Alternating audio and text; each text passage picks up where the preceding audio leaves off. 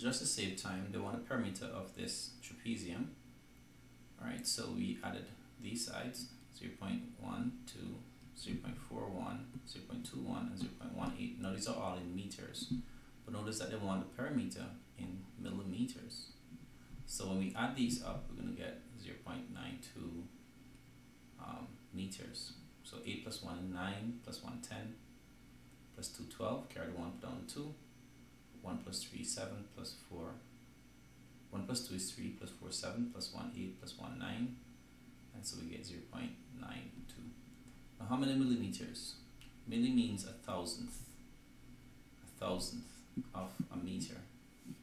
So if you want to convert from meter, which is much larger than a millimeter, we'll multiply. So we'll multiply 0.92 by 1,000. And so we'll end up with, on the point, moving 3 places to the right. So imagine the point is here, 1, 2, 3 places to the right. We add 2 zeros, so it's been 900 millimeters.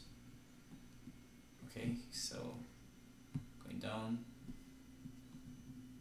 By the way, this is not, I have a 2 here, right? So 0.92. So 920. That should be the answer. D.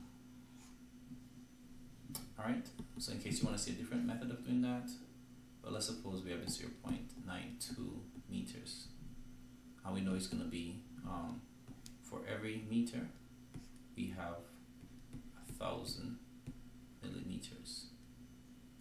Now, since we want to cancel the meter here to get millimeters, since we convert into millimeters, we're going to switch these guys around.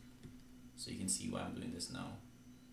1,000 millimeters per meter. What that does, it allows us to cancel the units in meters, right?